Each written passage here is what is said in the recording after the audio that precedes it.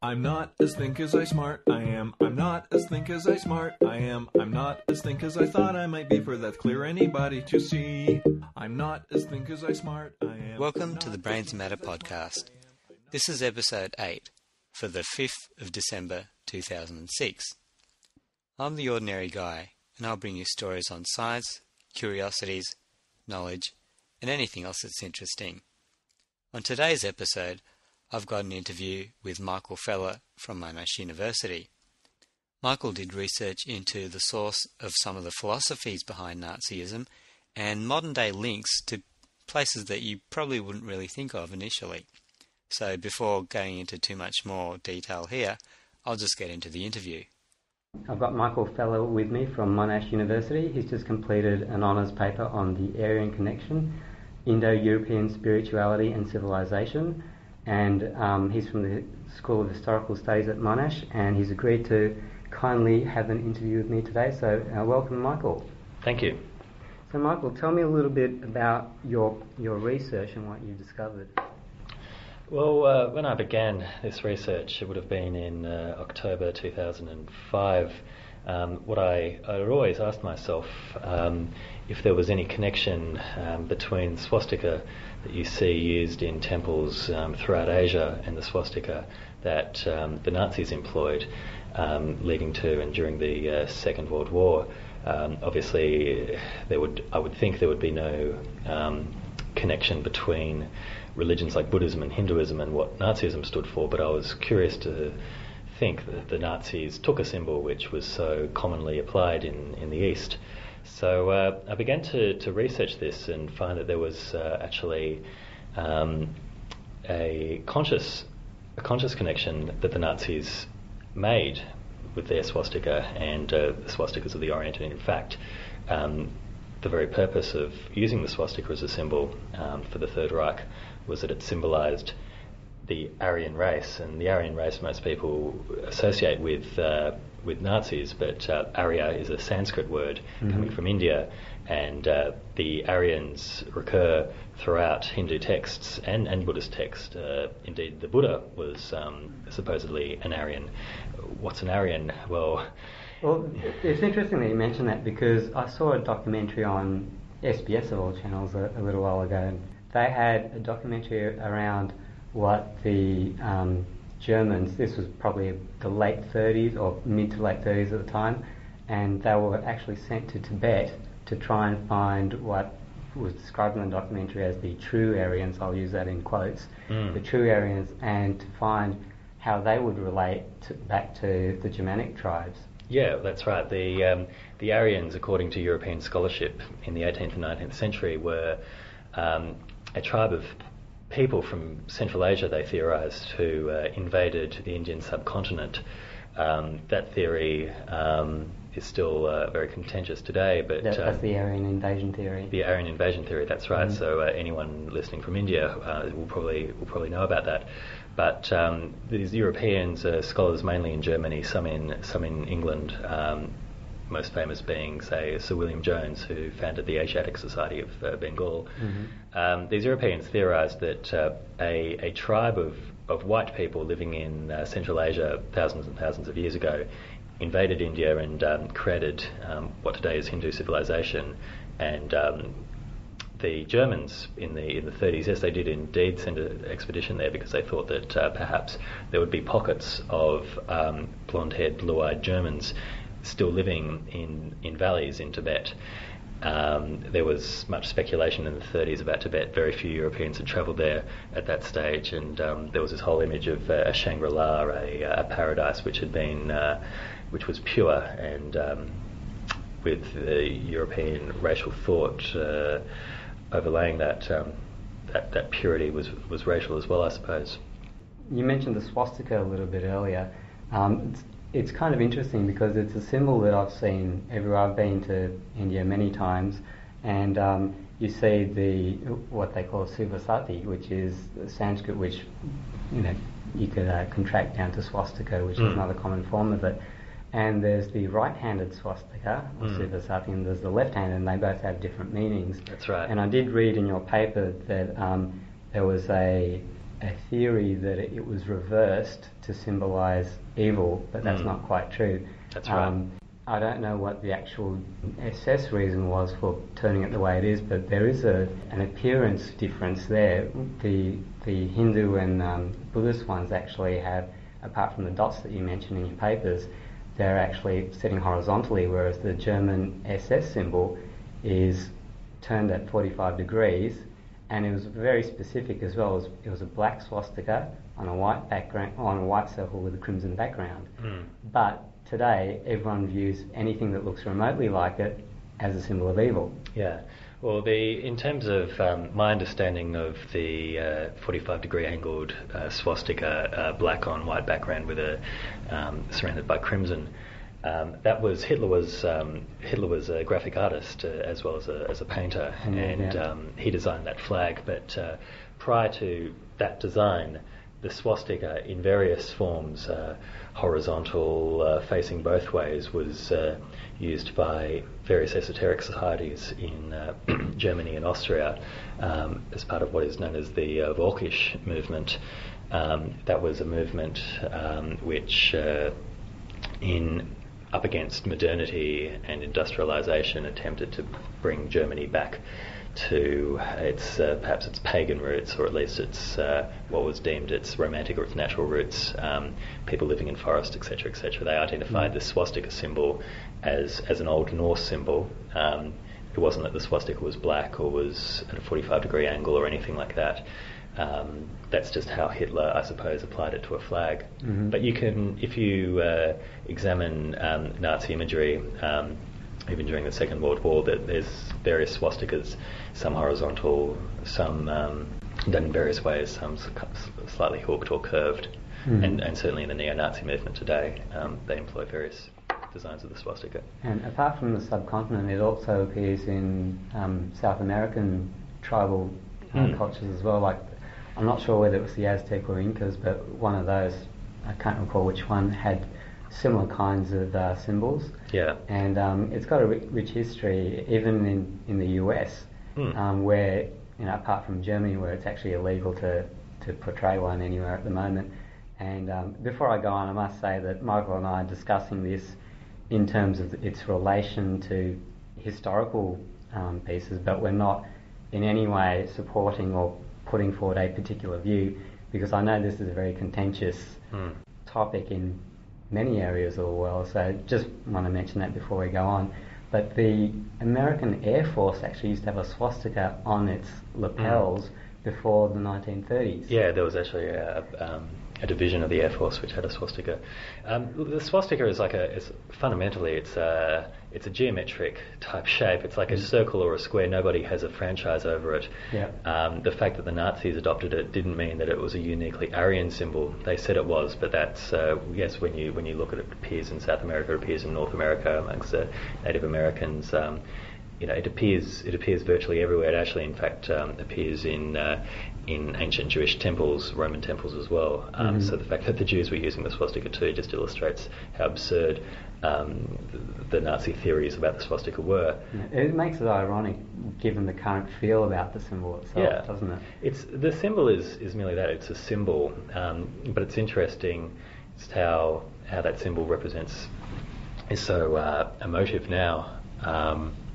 It was back then, when it was understood in many circles that this actually was a symbol of a unified Aryan race, and an Aryan race of Europeans, which was once much larger than just the European continent, but extended, they argued, down to Bengal. And also, depending on who you talk to, the Aryans might have been based around Central Asia or Eurasia, or they could have been northern subcontinent, or they could have been Norse. There is no actual definitive proof of who they were or how far they extended. And given the, I've got a big interest in evolutionary theory as well, and given what they found with genetics as well, that there is no conclusive proof that there were Europeans in northern, well, there obviously were at one point, especially with Alexander the Great coming across, but there wasn't proof of anyone there before. But that's not to say it's definitive one way or the other. Yeah, precisely. But it's interesting that the Aryan theory was never actually an ethnological or racial theory. It originated as a linguistic theory, and in fact, if you do analyse language, there is a very strong connection between languages of the subcontinent and languages of Europe. And absolutely. They're called Indo-European languages. At one stage they were called Aryan languages or Indo-German languages, in fact. And they include Persian, they include Hindi, Urdu, Russian, German, French, English, basically the whole spectrum. That's a very good point you make about languages. There's a lot of commonality between them. I'm not very au fait with Hindi itself, but if you take a lot of the European languages, take French, just counting to three, for example, un, deux, trois, that's a U or O sound, a T sound, D sound and a T sound. Italian, uno, due, tre, which is very similar. In Hindi, you've got ek, do, teen, very similar consonant Exactly. sounds. And words like mother and father, very basic words, are very similar, thousands of miles apart. And I suppose the European scholars in the 18th and 19th century thought, well, if the languages are similar, perhaps the races are similar. And if you look at a Northern Indian and a European, and then an East Asian, the racial similarities between a Northern Indian and a European are actually quite similar. There are many Europeans who could fit into India, and there are many Indians who could easily fit into Europe. Absolutely. Just on a pure mythic skin colour basis. Indeed. So and look, I'm no expert in race or language. Then there quite probably is a grain of truth to what the Nazis were saying, but the fact that they overlaid this with concepts of master races and destiny and things like that, and that's where the whole Indo-European theory became really discredited. But it is in fact a serious theory that serious scholars are still working on. And there was a lot of bastardisation of concepts by the Nazis. Forgive that phrase, but Arya or Aryan means noble, for example, and then of course what they did with the swastika, and then what they did with their own views of nationalism, and something else you mentioned in your papers as well is there's a bit of a resurgence of that happening at the moment. Yeah, the idea that the Aryan means noble, maybe in a spiritual sense, if in perhaps a more pure interpretation of Hindu texts, but certainly the Nazis took that to mean that the Aryans were a noble race, therefore a master race. And what I've researched is how that idea that Aryans are a noble race has come full circle, and today elements within the Hindu nationalist movement and the far right in India are employing that little theory about the superiority of the Aryans, but in this case the Indo-Aryans. Yeah, you make mention of that in your paper as well. Tell me a little bit more about the similarities you saw with the far right of Indian Aryans and the Indian right compared to what the Germans were doing in the 30s and 40s. Well, there's certainly huge differences between modern day India and Germany in the 30s and 40s. There's economic differences. India, they say India's shining in the 30s. Germany was anything but. And also, of course, racially, Germany was much more homogenous, and the Jews were a distinct minority, whereas India is a nation effectively of minorities. But there are similarities in the sense that far right groups in India and Germany, if you analyse their language and their propaganda, there's a lot of similar themes. There's, for instance, the Hindu nationalist right, extreme right. I'll say not all Hindu nationalist groups certainly, but the extreme fringes of these groups will portray Muslims and Christians in India as being parasites on Indian society, and in fact people like Bal Thackeray in Bombay have openly declared that that Hitler was right to do what he did to the Jews of Germany, because the Jews of Germany were fundamentally the same as what the Muslims are to India, and he's been called the Hitler of India in the press. I think he's actually called himself the Hitler of India, things like that. Now I think his political party is declining in popularity, hopefully anyway. But there are similarities. A restaurant opened in Bombay. I don't know what you think about this, but it's called itself Hitler's Cross, and there was a huge poster of the Führer on the wall, and swastikas everywhere. Is it? Do you know if it's still standing? I think it is. The Bombay's Jewish community lodged a formal complaint, and so did the Embassy of Israel in India. But last I heard, it was still operational. Yeah, that's a little surprising, actually. The owner said it was for publicity purposes only, and it did not reflect his political opinion. But one wonders where else a restaurant about Hitler could do good business. You mentioned that you've also just returned from India and Pakistan as well. What was the purpose of your visit? What did you find there?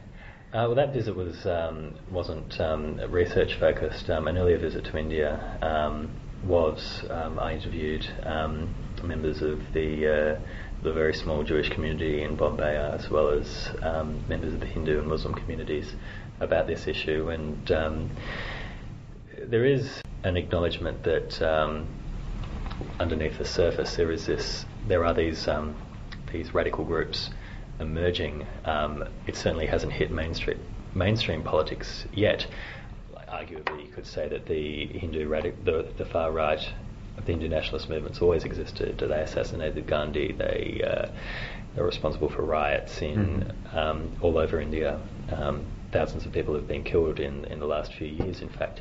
But this more Nazified strain hasn't yet, I think, risen to the surface. Yet certainly, if one looks on the internet, the word Google searches Hindu and Nazi, they'll actually be surprised about how many hits come up. Do these groups actually identify themselves as Nazi or neo-Nazi? Definitely. There's various social networking websites like MySpace and so forth where Hindu youth will have on like favourite books things like Mein Kampf, and will talk about Aryans. Now these kids, and they're mainly kids, I don't think fully understand the context of what they're talking about, so I don't know if they could be considered to be true hardcore neo-Nazis, because they probably don't really understand what a neo-Nazi is in the Western sense of the word, but certainly there is a fascination with Hitler, and there's a fascination with his views on Aryans and his utilisation of the swastika in particular. Do you think their views of the Aryans are in terms of the Indian sense of the word Aryan, which is northern India and all the people from the Indus Valley region, and of course the Western view is the Hitlerized view, which is the blue-eyed blonde. So there could be a bit of a difference there, but perhaps. But they seem to be fusing. Perhaps they're talking about the concepts of the racial superiority. Yeah, well, there's one internet forum called the Pan-Aryan National Front that I looked at, and there was in fact an Indian member of this forum who was arguing with presumably the white American members of this forum that no, in fact, he was a true Aryan, and his skin was a little darker, but he was still just as Aryan as they were, and that Hitler included people like him in his vision. If you analyse Hitler's writings on India, Hitler certainly didn't consider Indians to be true, full-blooded Aryans, but... That's kind of interesting, because if he didn't consider them to be true Aryans, and then he still sent the expedition to find what he claimed at the time were the true Aryans. Well, Nazi Germany was a big place. There were certainly members of his administration who believed that the Indians were Aryan. There's certainly members of the diplomatic corps, people who were posted to places like Calcutta and Bombay before the war, certainly had affinity with India. Certainly Indology and studies of India was huge in Germany at the time. Germany was the centre of Sanskrit studies, still is in fact the centre of Sanskrit studies, one could argue. Hitler himself, no, he didn't consider. He considered the Indians to be bastardized offspring of Aryans intermingling with Dravidians. And just to explain to the listeners, the Dravidians were the natives of the south of India. Southern Indians, say darker skinned people. I've got no personal views on the validity of such claims, but that's certainly what Hitler thought. He used words like bastard and so forth, and his fear was that Germany, in fact, would end up like India. That's documented in his private observations. There's a book, Hitler's Table Talk. I think that's the title of the book, and it includes comments such as these. Trying to get a pure race, which is what Hitler seemed to be trying to do, is a very ironic concept, because the history of the Germanic tribes or the Teutons was that they were a nomadic tribe who used to travel around Europe and pick up people as they went along and integrate them within their tribe. As is, fundamentally every race, there's really, if you really look into it, there's really no I believe there's no scientific basis for the concept of race. That fundamentally humans have more in common than they have differences. And that's absolutely right. The whole concept of race itself, and this is stepping outside what you mentioned in your thesis, but in doing reading, depending on which set of scientific biology you read into, there's either 3 or 4 races, Caucasoids, Mongoloids and Negroids, and even then anyone from the 70s onwards claim that that's all rubbish anyway. Yeah, that's right, and the distinctions just blur. Certainly you can notice differences between people, but on a scientific basis. The modern claim is that that's just evolution depending on geography. Yeah, and funnily enough, that was the original view as well before race science developed to the way that culminated with Hitler in the 18th century. In fact, if you look at ship's journals from the 15th and 16th centuries, the Europeans, like the fleets, the Portuguese and Spanish fleets that would sail south, either to South America or to around Africa, they actually believed that if they lived in Africa, they in their own lifetime would become Negro. So a little bit short, but yeah, they might eventually get there after several generations. Tell me a little bit about what you discovered about the Greek lady who called herself Savitri Devi Mukherjee. Yeah, that's an interesting story. Savitri Devi, she was in the 20s. She was a Greek woman who did her doctorate in ancient Greek paganism, and she was very enthusiastic about Hitler's rise to power in Germany. She saw him as a neo-pagan himself, utilising symbols like the swastika, and with his strong environmentalism and sense of animal rights, vegetarianism, and so forth. And she had... By the way, they're, you already know this, but they're also very common with the Brahmins in India as well. Exactly. And she'd done a little study about Brahmanism and so forth, and she had a basic understanding, as many Europeans did, that the Aryans of Europe and India were fundamentally linked, that it was just distance and time which separated them. She was very enthusiastic about Hitler removing Christian and Jewish elements from Europe and returning Europe to its glorious pagan past as embodied in ancient Greece and Rome. But she thought, first we need to find a template for this grand vision. So she actually travelled to India and spent decades there observing Indian society, and actually during the 30s and 40s she worked for the Hindu mission in Calcutta, distributing pamphlets and books, writing books about how good Hindus should never marry into Muslims and should learn how to fight and defend themselves against the forthcoming war with Islam once the British leave India. So she was really, I suppose, the godmother of this strain of neo-Nazism today, which heavily uses Hindu and Buddhist themes in its texts, and also the sub-movement in Hindu nationalism today that incorporates Nazi themes. If you look her up on the internet, for instance, you find a lot of references to her in neo-Nazi websites, and there's actually this very curious strain of neo-Nazism in the West, in Europe and America, that that celebrates true European culture as a fundamentally Hindu or Buddhist culture. Okay. But the one that Hindu and Buddhism are not Asiatic, but in fact European. So that's a whole interesting field that historians are yet to. Justifications they've got for that one. Yeah.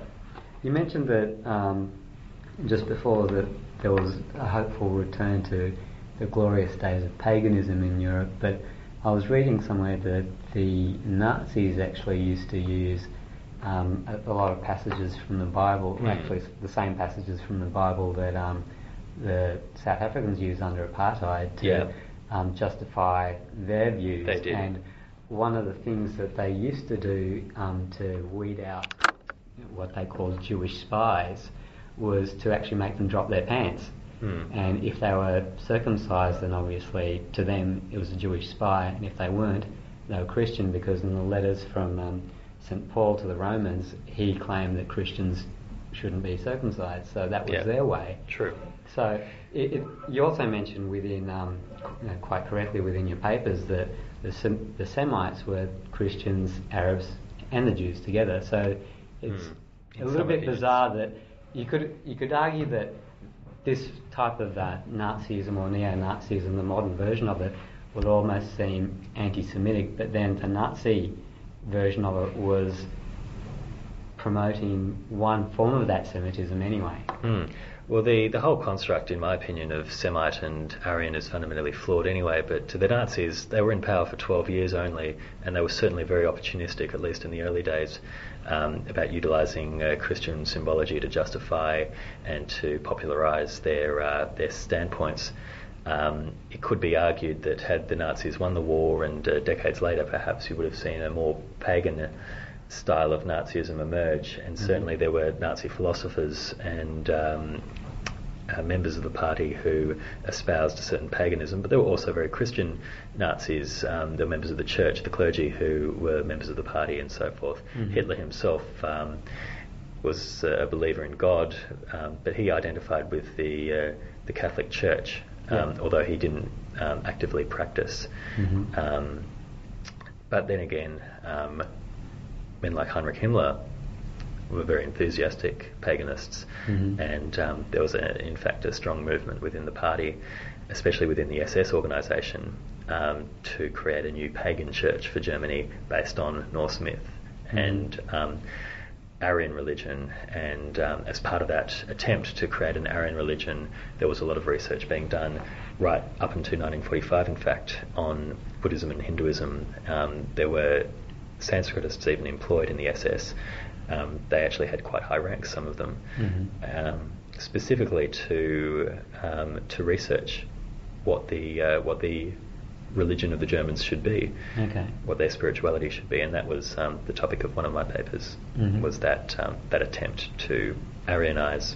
We've talked a lot about what the Germans have done in the past, a little bit about what's happening in modern India with the far right nationalist parties. Do you see this as becoming an increasing problem, or is it simmering down? Because there's you would have seen in the media a lot the comparisons between Bush and Hitler, for example, and a lot of the philosophies and concepts he's using and the terminology he's using to say with us or against us, and a lot of it sounds very familiar.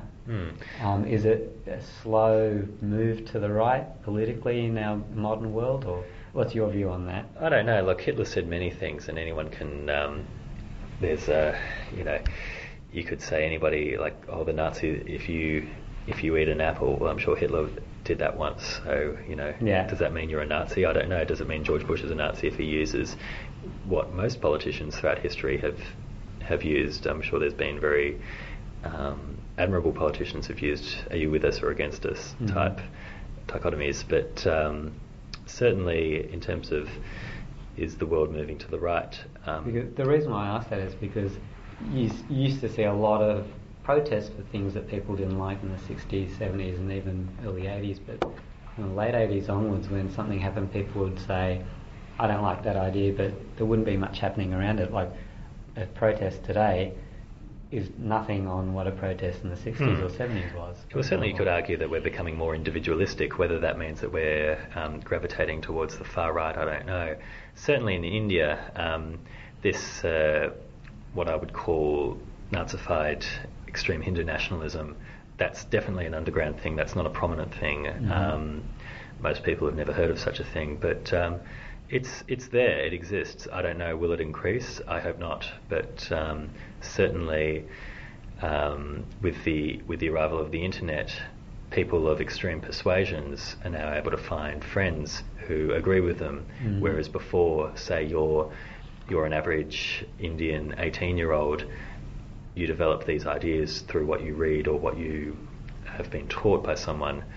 Chances are you're not going to find someone within your immediate geographical circle of acquaintances who would agree with you if you, say, worshipped Hitler, for instance. However, on the internet, you can find someone in America or someone in Germany or someone wherever who will actually agree with you, and that will give you a sense of, I suppose, strength and identity, and those identities can build. I don't know if I'm able to make a comment on that yet, but it'd certainly be an interesting thing to watch over the next, say, decade or two. See if anything does emerge. There's a lot of research is being conducted in academia about that very topic. In fact. So where to from here? You've done research on what you've discussed today. There's a lot more that we can talk about, but unfortunately time is running short for us. I'll try and get you back for another interview at some stage, and perhaps we can explore some other topics. But where to from here for Michael Feller? Well, I'm taking a break at the moment, but when I'm planning to pursue a doctorate, whether I decide to write a doctoral thesis on this very topic, I'm not sure yet. I hope that other historians to an extent are picking these topics up. You could probably count them on one hand, people who've written about this. Then again, it's all what's been written has generally been written in the past 5 years. So I'm fairly sure that over the next few years we're going to see a bit more research in this area, and I think that's well deserved, because whilst it may be a very fringe movement, Hinduized neo-Nazism or Nazified Hindu nationalism, whilst those movements might be on the fringes, they're certainly espousing dangerous beliefs, and I hope people begin to notice this and before it potentially gets out of control. Going back to a point you made before, maybe it's just a recognition of it that's becoming more prominent now thanks to places like the internet. Maybe it's exactly the same as it was 10, 15, 20 years ago. Perhaps it is. It's just being recognised more, but that being said, certainly is something to keep an eye on and make sure it doesn't increase. What would you do to prevent it? That's a tough question, I know. But I suppose if we just teach our children that we're all one human race, and it's up to schools and parenting, I suppose. But it's also, in a wider sense, up to society at large just to monitor these trends. There's certainly lots of anti-defamation leagues around the world who are designed to prevent the emergence of racial groups, but we can all play our part by just espousing more cosmopolitan theories, I think. Absolutely. So there you go, folks. As heard from Michael Feller, knowledge is the key. Yeah. So the more you learn, the better off you will be. So thank you, Michael, for your time. No problem. Thank you. And if any listeners have any questions or comments, then feel free to send them through to me, and I'll pass them on to Michael, who will be happy to answer them, no doubt. Yep. I'd like to thank Michael for appearing on the show, and I hope you enjoyed that interview. Thank you once again for listening to the BrainsMatter podcast. This has been episode 8 for the 5th of December 2006. If you've got any comments, questions, suggestions, or you want to ask Michael anything, please drop me an email or leave a comment on the website at www.brainsmatter.com. You can find all the older podcasts there on the site, and let me know how you found the podcast. I'll leave a pin in the Frapper map, which is on the right hand side in the blog roll, and feel free to donate via PayPal via the links on the website. I hope you enjoyed the show. Bye for now. I'm not as think as I smart I am. I'm not as think as I smart I am. I'm not as think as I thought I might be, for that's clear anybody to see. I'm not as think as I smart, I am. I'm not as think as I smart, I am. I'm not as think as I clever I would be. I'm not half as clever as me.